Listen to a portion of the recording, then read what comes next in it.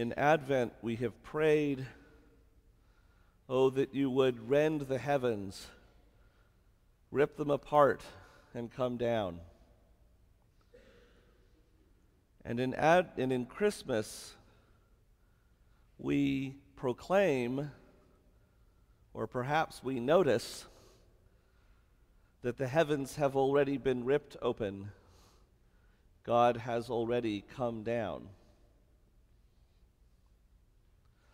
The God who created the world and made humankind in God's image has revealed at long last the point, which is that God should make that God's image in return. And ever since then, Christians have done a very bold thing indeed, some seeing it so bold that they couldn't quite bring themselves to do it, and that's to paint the face of Jesus on a piece of wood and say, that's God.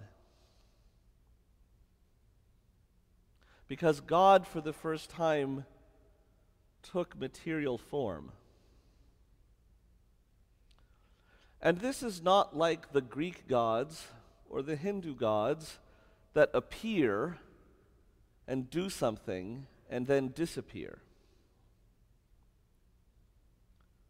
It's not merely human appearance, but flesh. The Word became flesh. And that's the right word to use. In Greek, the word flesh, just as it does in English, the Greek word is sarx, it can mean meat, just as it can for us. Flesh and bones, real physical stuff. And the church has seen in this phrase, the Word became flesh, not only meat and bones, but even more importantly, a human mind, a human spirit, and a human heart. Jesus Christ had all of those. This is no imitation human person animated by God like a puppet. This is a human being with all of the fears, all of the uncertainties, all of the anxieties that we know, who came to a backward people and a family in that people who was not terribly well off, who had to sleep with the animals in the dirt on the first night of his life because they didn't have enough money to get a room.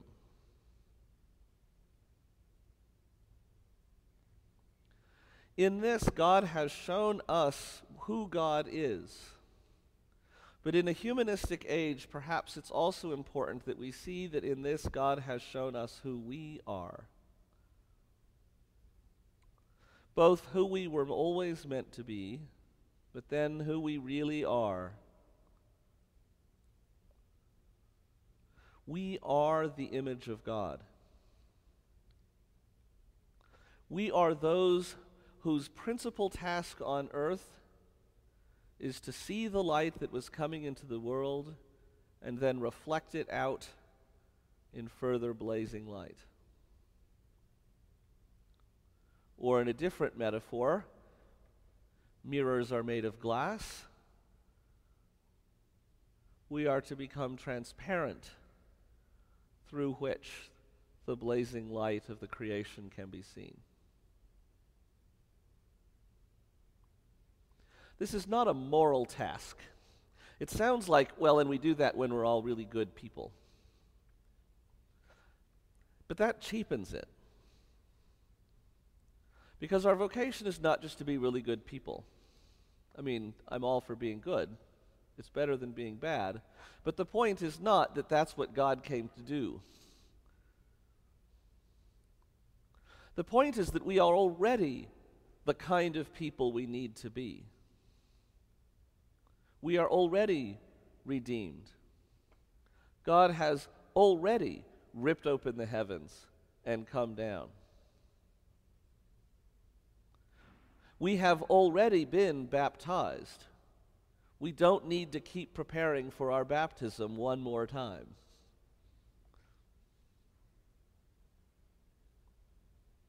What needs to be done has been done. Our job description, at least the first half of it, couldn't be easier. We're not here to white-knuckle our way into moral purity. We're not here to beat our breast and moan our sad condition. And I dare say, probably no one came to church this morning wanting to do that. Sometimes it's right and proper to do that, but we'll save that for Lent. It's a few months off. Today we reflect on what has already been done and who we already are. And that's the easiest job description there is. Simply be yourself. But be the true self that God created you to be. Be transparent. I've become in love with that word, transparent, because it implies clarity. It implies that we can be seen through, that we do not have guile, that we are not trying to be crafty, we're not playing politics with things, we're not working an agenda or behaving strategically. We are just being who we are as truly as we can. Now we know that human beings, well, I know that human beings, at least speaking of the one I know best, which is me, can have all kinds of self-deception going on. So while it sounds easy to just be who I am, I can really get myself in a knot, even confused about, well, is this me or is this a play acting that I'm doing? And I imagine most people have the same kind of problems from time to time. But I would say that the way to address this is not to turn yet more inwardly in an act of pious navel-gazing, but to turn outwardly. Because if our task is to be transparent, the measure of transparency is whether we can be seen through.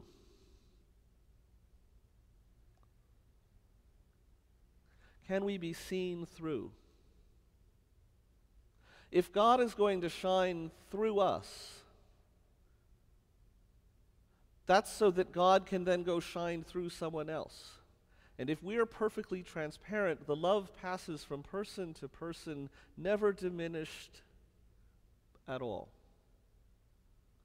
So I know that I'm being my true self. I know that I'm being transparent. That the light is finally shining in the darkness. That the darkness is not overcoming it. I know that when I see God's light shining on those around me. That's when I know it. And that implies a task which is harder than just being yourself.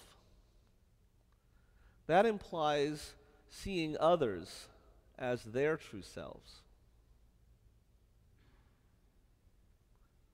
The person who was going too slow in the left lane as I drove here this morning.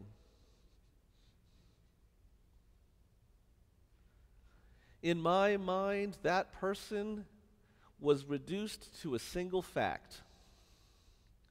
Not in a sufficient hurry and shouldn't have been in that lane. But I'm pretty sure when I reflect on that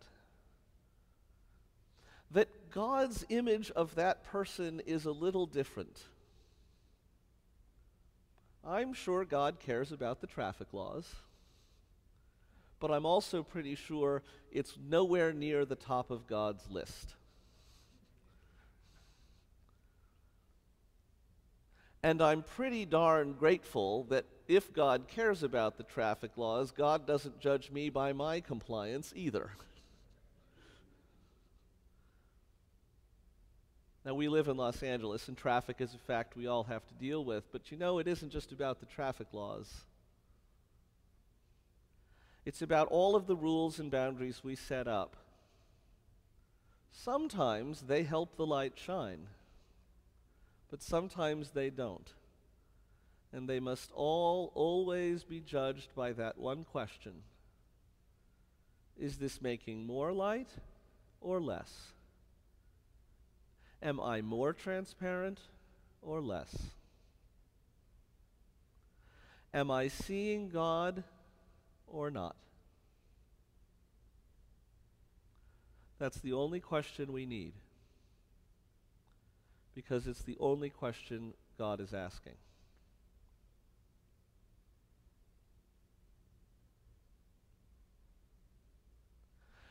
At the end of time, when the angels come and gather in all of creation, God will hopefully see us all perfectly transparent, clear and crystalline, each reflecting and transmitting the light of creation, the light that shines in the darkness and which has never been put out. In Revelation, we have the tale that in the New Jerusalem there's no need of sun or moon because God will be the light. But there's no need of light bulbs and candles either, because we will do the job of reflecting and transmitting that light to each other.